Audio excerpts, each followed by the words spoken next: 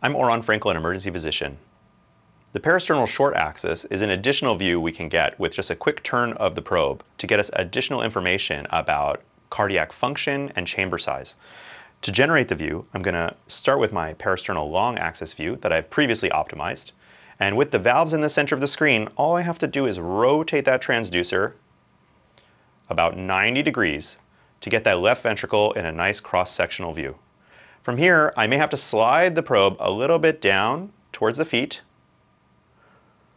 and rock it a bit to get the left ventricle right where I want it to really see the perfect spot of the papillary muscles just past the mitral valve with the left ventricle and right ventricle in perfect view. And you can see a great concentric view of the left ventricle with the papillary muscles all the way out to the lateral wall with the right ventricle next to it. We like to joke it's the donut and the croissant.